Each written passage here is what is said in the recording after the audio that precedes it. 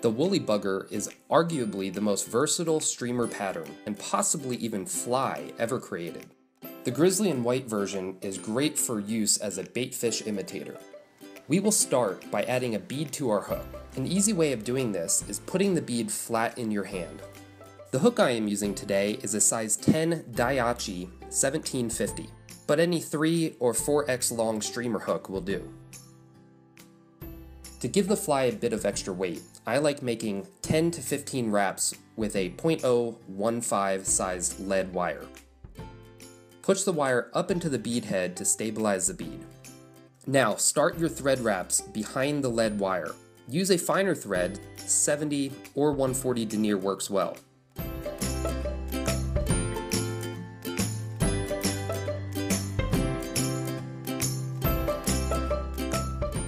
Make many wraps around the lead wire to smooth it out.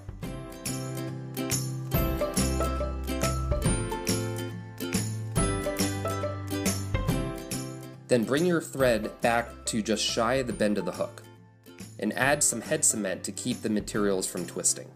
While not necessary, I like adding some pearl crystal flash at this point. One strand cut in half twice will produce 4 small strands perfect size for the fly. Tie the bunch in at the center, then fold it over on itself and tie that side in as well.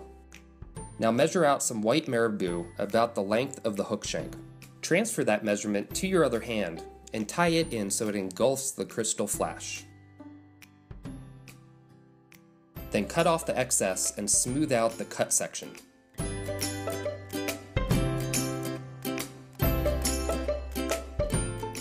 Now tie in another bit of crystal flash in the same manner as before. However, this time make sure it's on both sides of the marabou.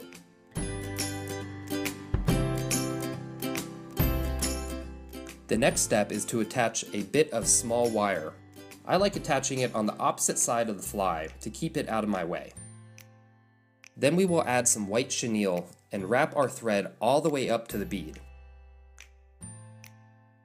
Then proceed to wrap the chenille up the hook shank closely until you reach the bead head. Secure it with a few wraps and cut off the tag end close. Now select a piece of appropriate size grizzly hackle from your cape.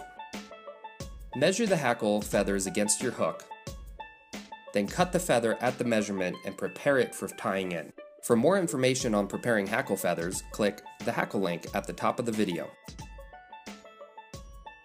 Attach the prepared feather right behind the bead with a few tight wraps and cut off the excess.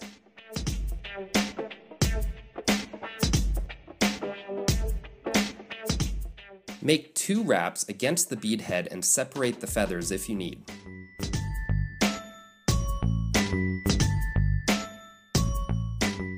Then start to palmer the hackle down the hook and stop right before the end of the chenille.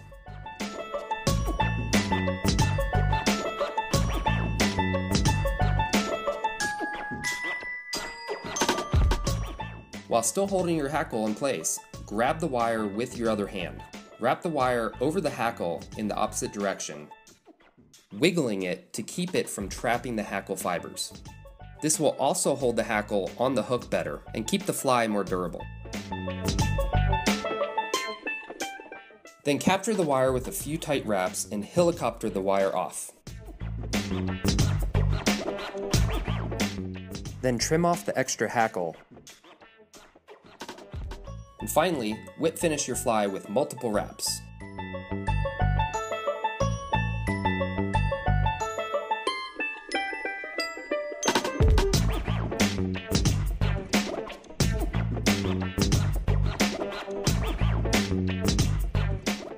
And there you have it, a finished bead head grizzly woolly bugger. This is a popular and effective streamer that can be used for many species of game fish.